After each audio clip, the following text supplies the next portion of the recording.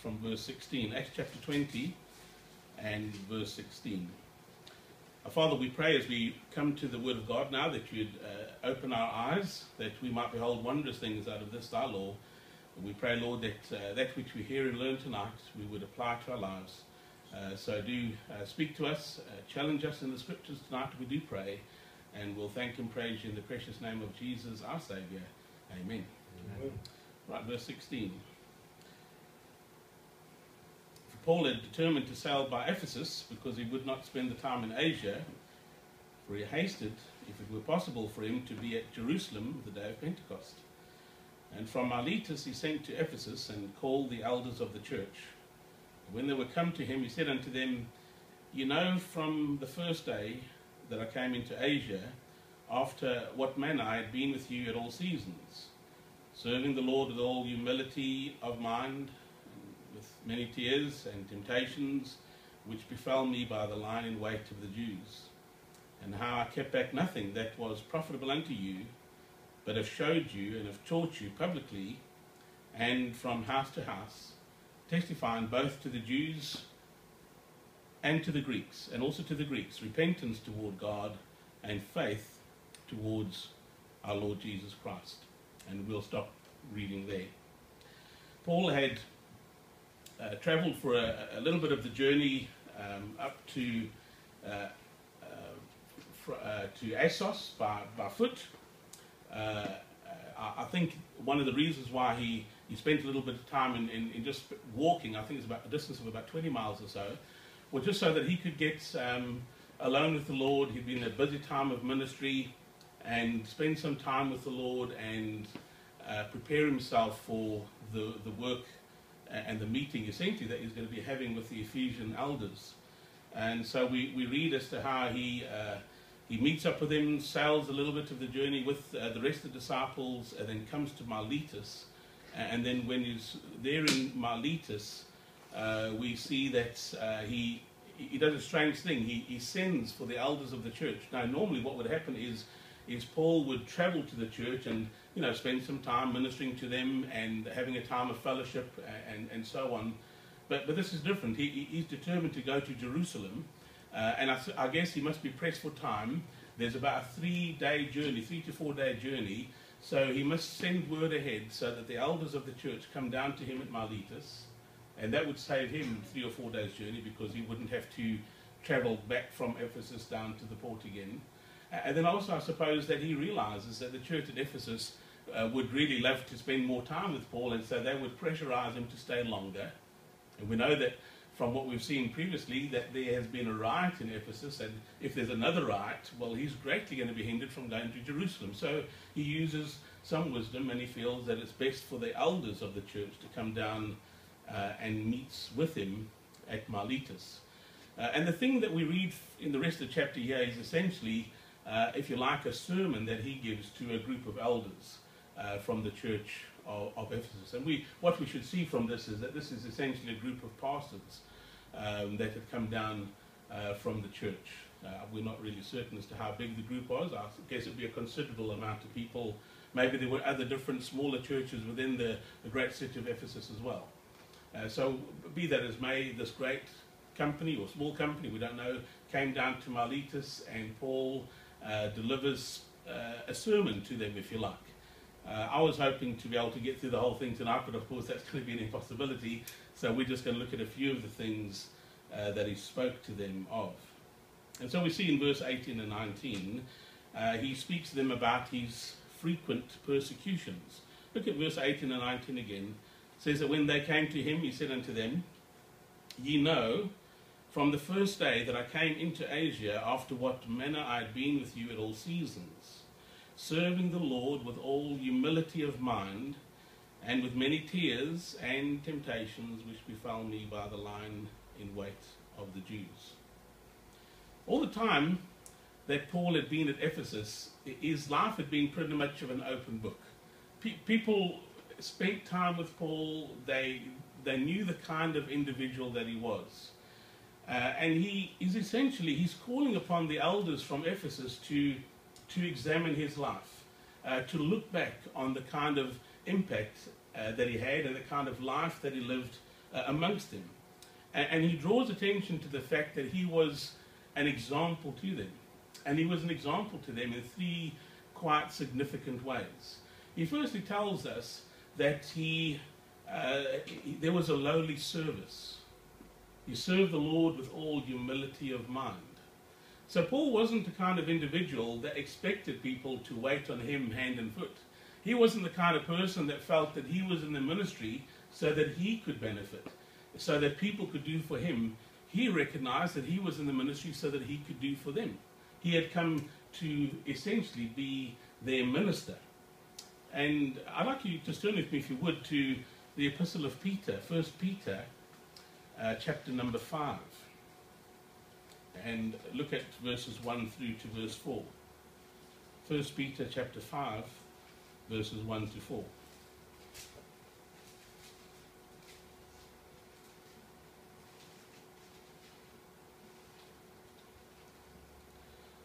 The elders which are among you I exhort, who am also an elder and a witness of the sufferings of Christ, and also a partaker of the glory that shall be revealed.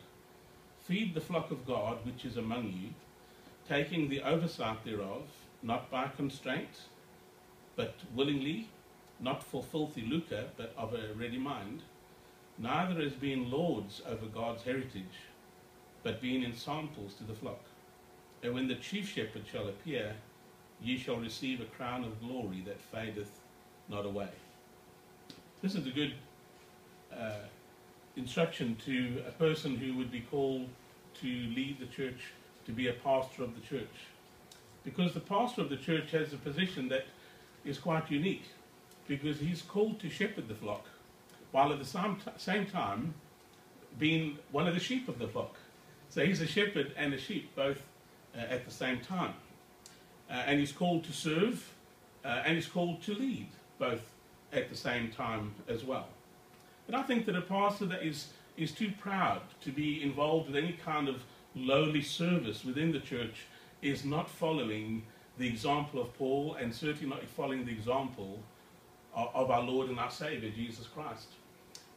Look with me, if you would, to the Gospel of Mark, chapter number 10, and verse 42 to 45.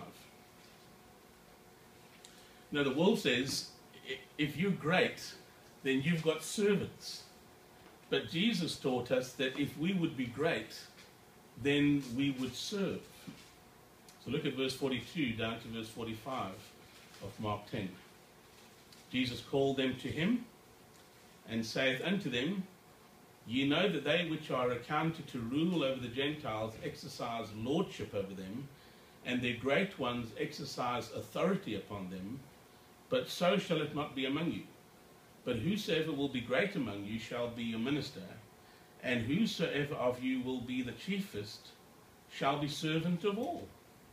That's the biblical example of serving.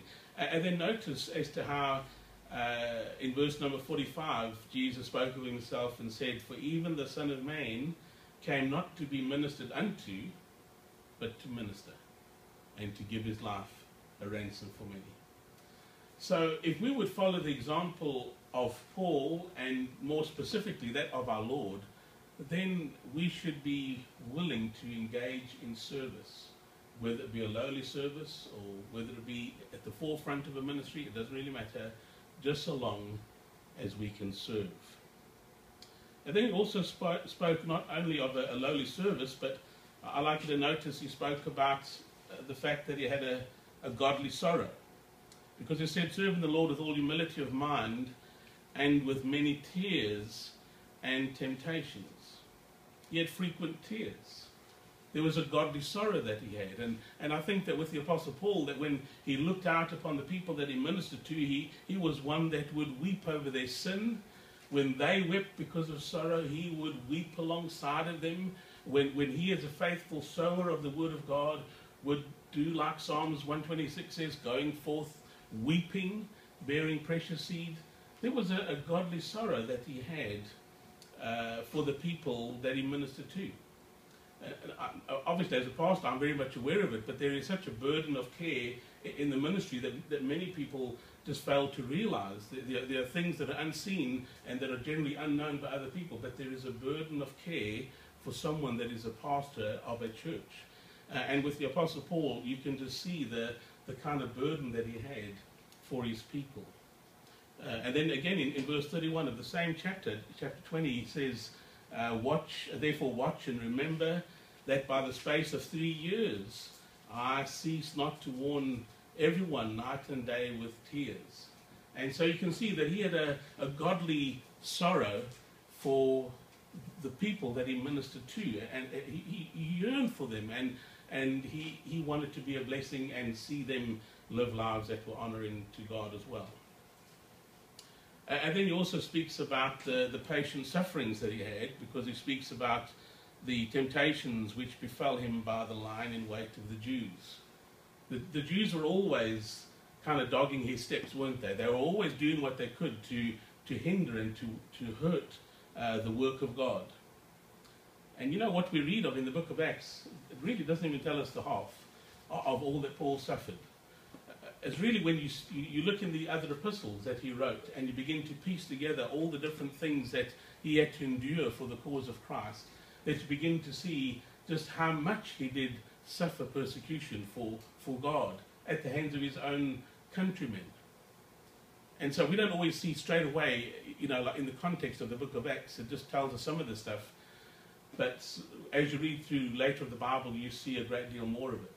But when Paul was speaking to the Ephesian elders, he could essentially say, but you know this.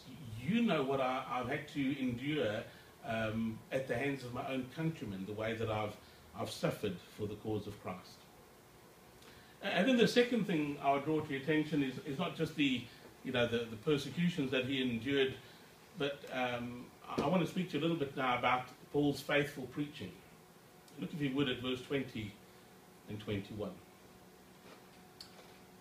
And how I kept back nothing that was profitable unto you, but have showed you and have taught you publicly and from house to house, testifying both to the Jews and also to the Greeks, repentance towards God and faith toward our Lord Jesus Christ. Again, I'd like to just point out three things about what we read here.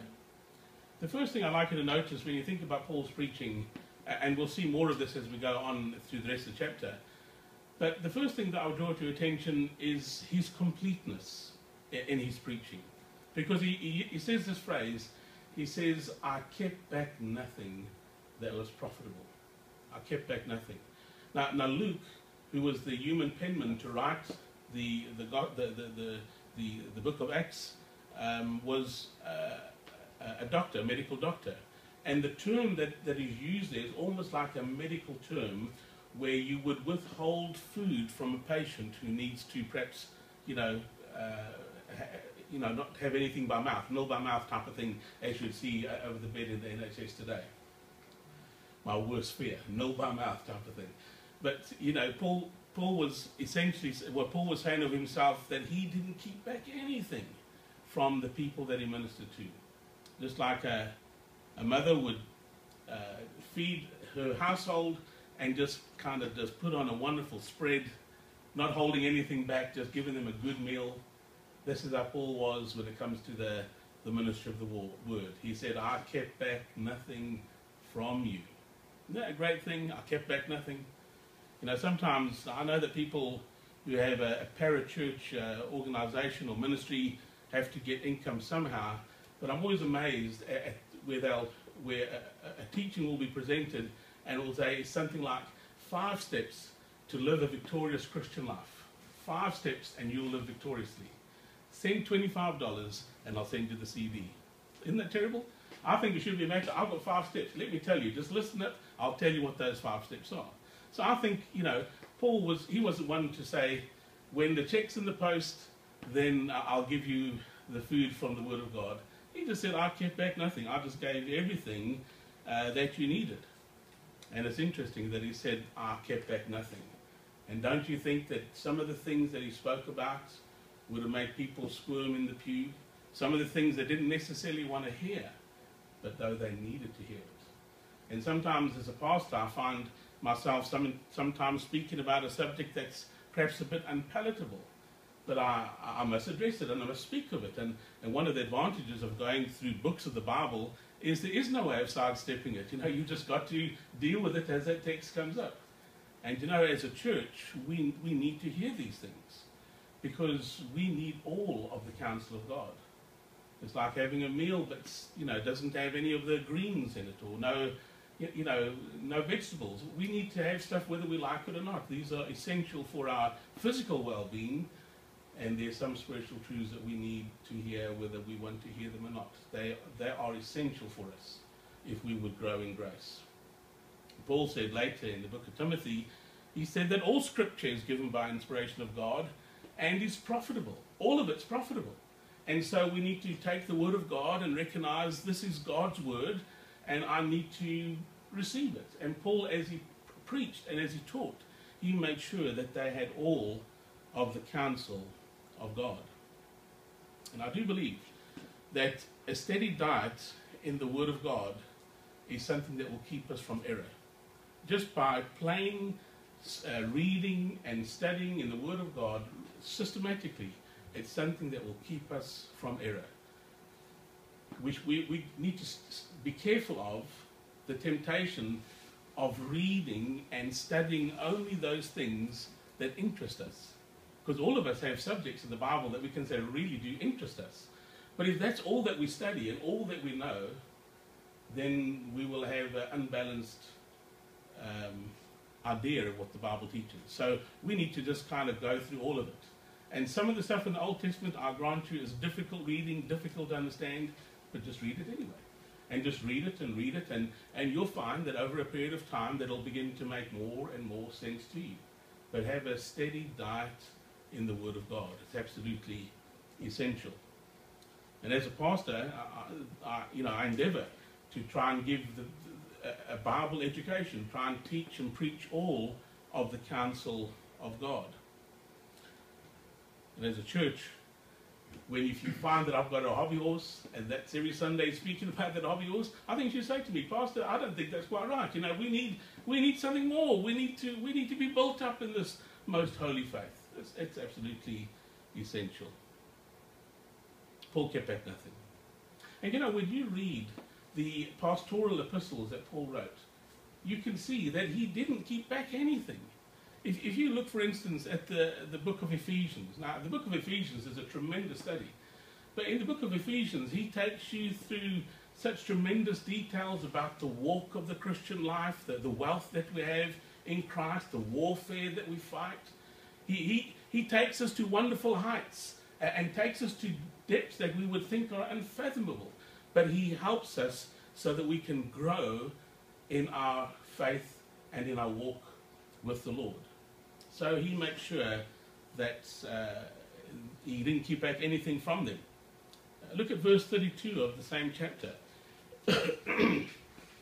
He says, and now, brethren, I commend you to God and to the word of his grace, which is able to build you up and to give you an inheritance among all them that are sanctified. And that's just what the word of God does for us. It builds us up. It gives us the muscle, spiritual muscle that we need as we go through life's journey. We need to be built up.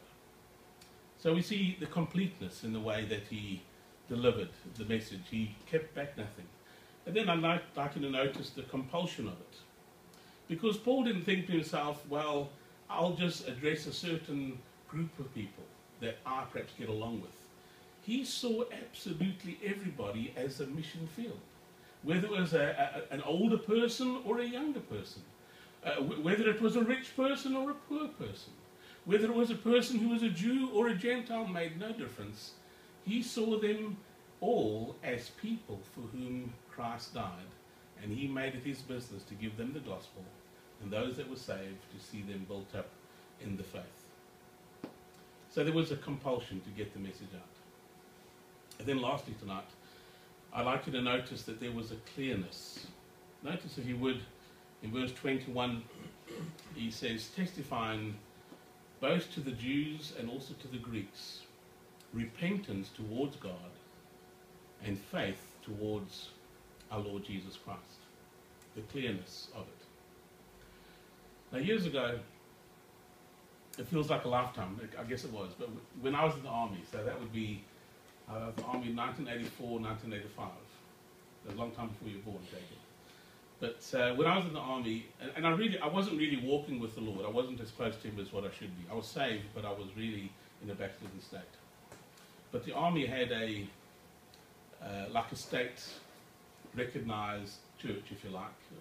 At that time, it was the Dutch Reformed Church, or the NG Church.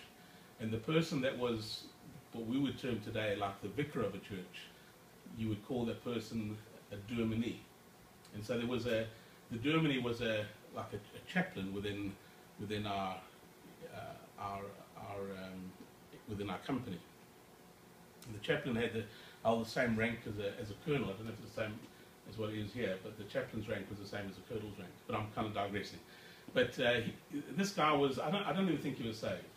But he would try and be all things to all people, and we would have to go to the church services, and essentially he was preaching Afrikaans, so now that would be a bit more difficult for me to kind of understand, and so you can well imagine that oftentimes it was just really a real struggle.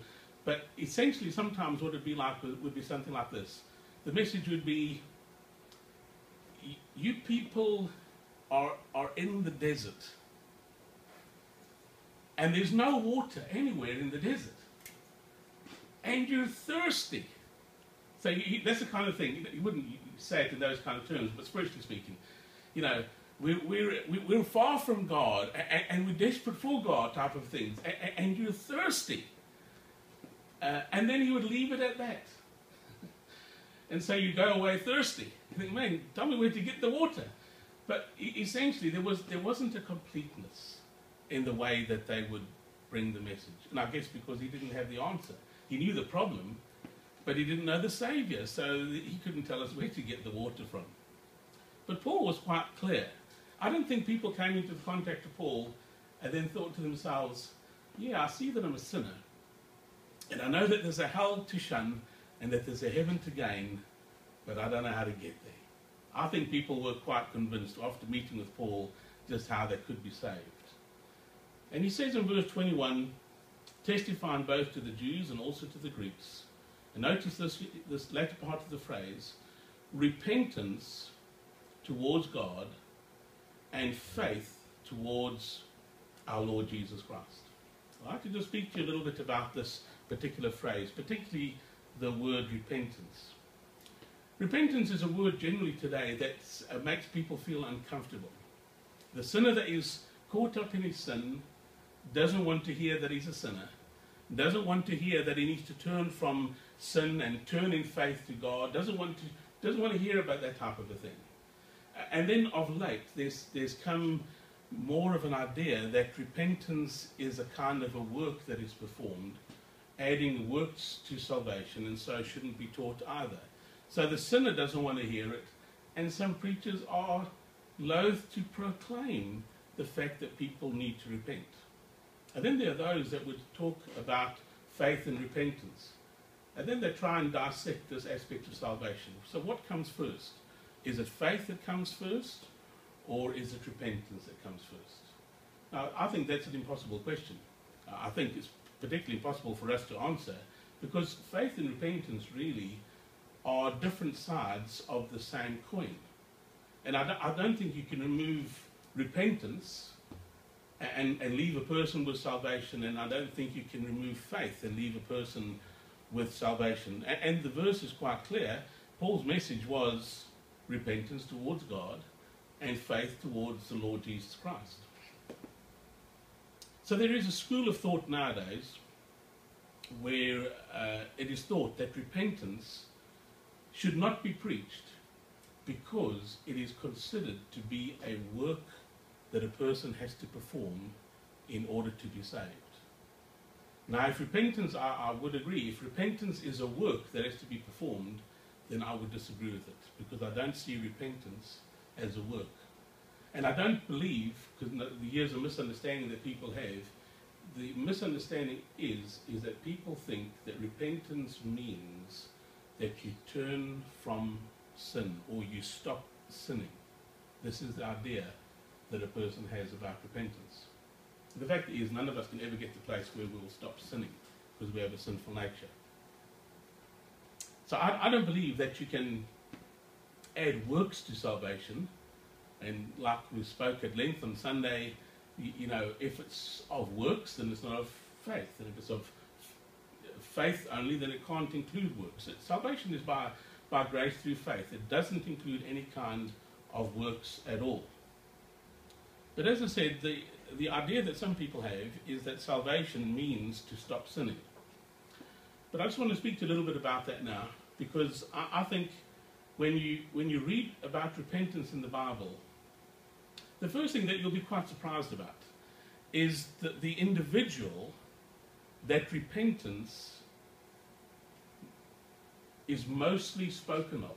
Now, I haven't counted it. Maybe I should actually do that exercise and count every single time where repentance is used in connection with this individual. But I think that repentance is used with this individual more than anyone else. Now, perhaps you're thinking, who is this wicked individual that repentance is spoken about so much? Is it someone like Ahab in the Old Testament, some wicked individual like him? He had certainly a lot to repent for. Is there someone like Paul in the New Testament who was, you know, the chiefest of sinners? Who could it be? Now you're thinking, who is it? Now, if this was if I was going to make a big deal of this and say, well, you come back next week and I'll tell you, then you'd be sure to hear. But I'll tell you. The person, the individual that repentance is mostly spoken of is actually God. Would you believe that? That God is the one whom, when you read the Bible, particularly in the Old Testament, you'll find that repentance is spoken of with God mainly. Let me give you a few verses. I'll just read them to you. We don't need to turn to each one. And these are just but a handful out of a great deal. Genesis chapter 6. And it repented the Lord that he made man on the earth, and it grieved him at his heart. Exodus 32:14. And the Lord repented of the evil which he thought to do unto his people. Jonah chapter 3. God saw their works, and that they turned from the evil way, and God repented of the evil that he had said he would do unto them, and he did it not. In Psalms 106, verse 43 and 44, many times did he deliver them, but they provoked him with their counsel. They were brought low with their iniquity. Nevertheless, he regarded their affliction when he heard their cry, and he remembered them for his covenant, and repented according to the multitude of his mercies.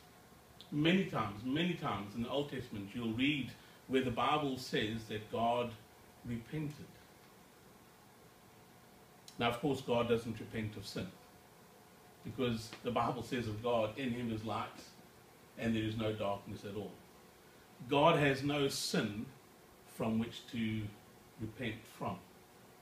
So the reason why I'm saying this tonight is because many people equate repentance to turning from sin. That's how they would define it. But here's a definition that I think helps us to understand what repentance really is. Repentance is a change of mind with a change of action. It's a change of mind with a change of action. And repentance is one of those words that can be used in the sense, particularly in relation to God, where it says of God repenting. God's not repenting of any evil, but it talks about God having a change of mind about what he was going to do, and there's a change of action in relation to that change of mind. And generally it has to do with the fact that, the people have been called upon to turn from their wicked ways, get right with God, or judgment is coming, and they turn and they get right with God, and the judgment is withheld. So repentance doesn't always equate to a person turning from wicked ways.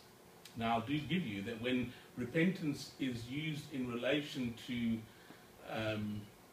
man, generally repentance has to do with a turning from sin, or a different attitude towards sin. And I think the only, perhaps I'll just clarify that, I think the only verse that I could think of where it doesn't talk about sin in that sense is perhaps in 2 Corinthians chapter 7, where it talks about how the Corinthian church got right with God, and their repentance, or use the word repentance, I'd have to relook at that. But be that as it may, generally speaking, repentance is used in relation to man as where there is a change of mind as to how they look at sin, and there's a change of action because of their change of mind. I don't want you to think that I'm labouring the point necessarily, but let's just think about this when you come to the New Testament. You come to the New Testament and we come face to face with an individual who is like a man out of the Old Testament, John the Baptist. And you know what John the Baptist's message was always, consistently? It was a message of repentance, that people would turn from their wicked ways. Now, he's not saying stop sinning. He's essentially calling upon them to have a change of mind and a change of action. Repent, he's telling them. And he's the forerunner for the Lord Jesus Christ, the Messiah. And so when Jesus comes on the scene, would you believe that his message is quite similar? He tells them at the very beginning of his ministry that he says, repent and believe the gospel. And you know, you meet up with the Lord again halfway through his ministry, and his message hasn't changed. You look at Luke chapter 13, he says, except you repent, you shall all likewise perish.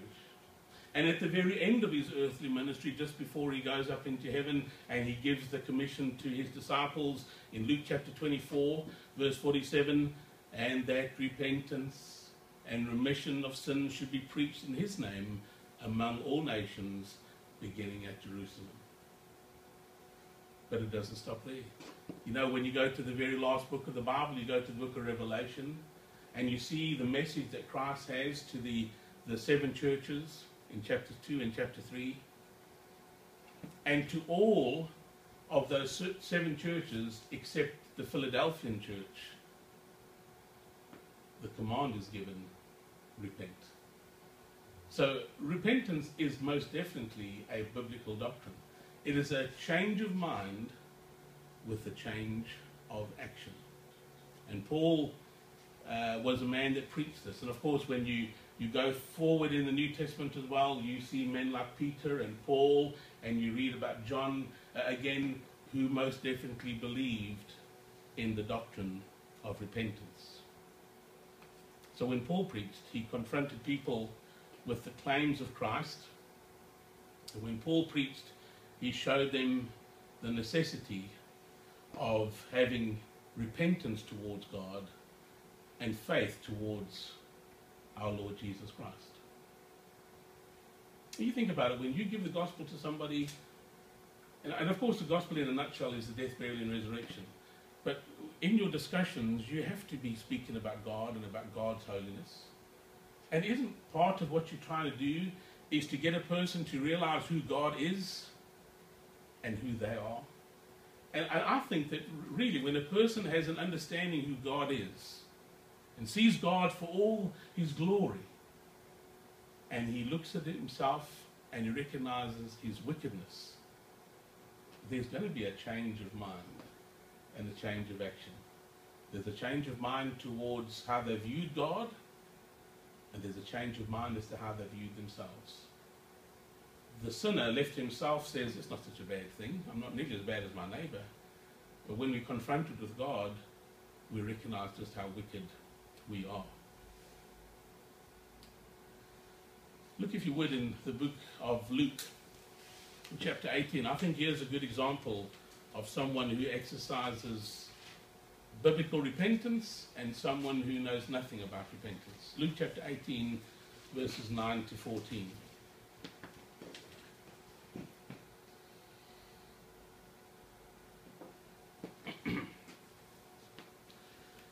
And he spake this parable unto certain which trusted in themselves that they were righteous and despised others. 2 men went up into the temple to pray, the one a Pharisee and the other a publican.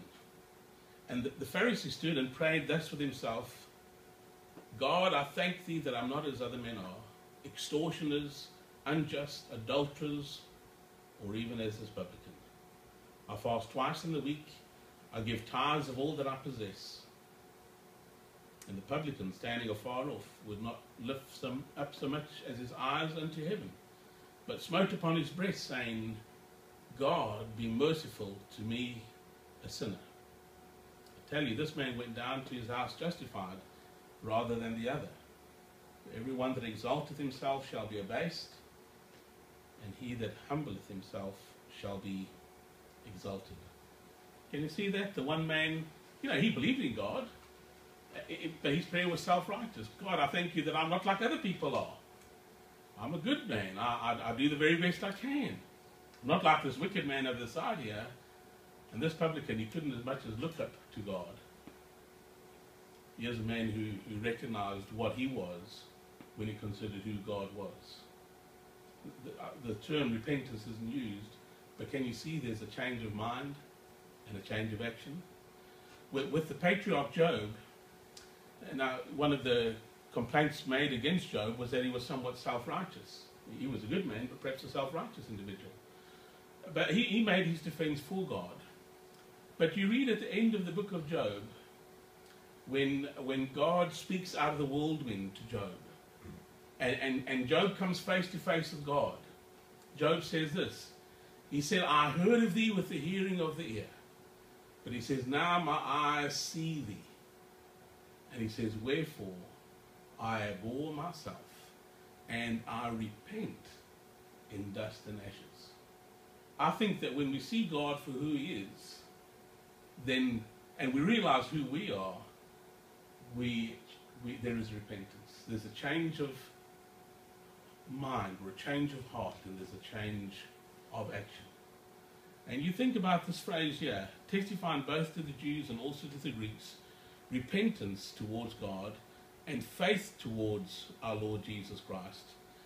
We see quite clearly that there needs to be a change of mind and a change of action here, because how we view God when we come face to face with God, it must result in a change of mind. Our sin has always been towards him. We've always violated his holy laws. So there has to be repentance towards God, because we've trodden underfoot everything that he has held and deemed holy and righteous. And so there must be a repentance towards God. And at the same time, there's this faith in the Lord Jesus Christ. And I think that repentance and faith are really two sides of the same coin that brings about this wonderful gift of salvation. Is it a work? Most definitely not.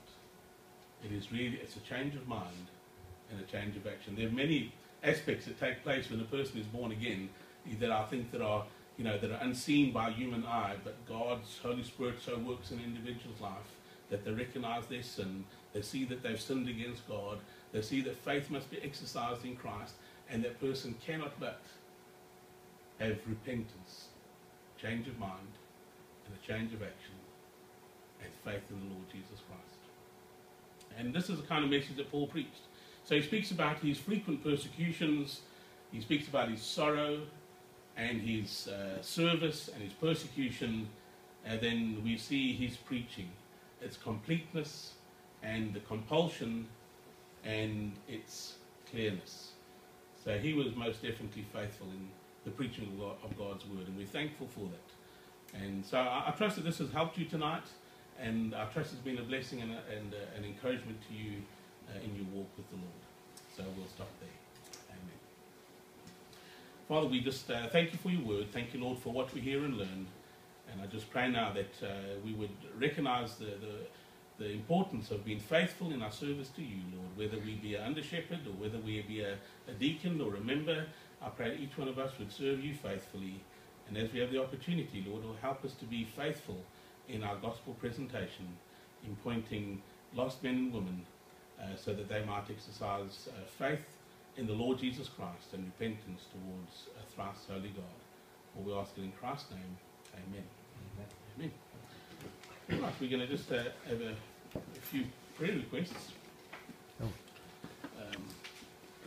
And Came up again.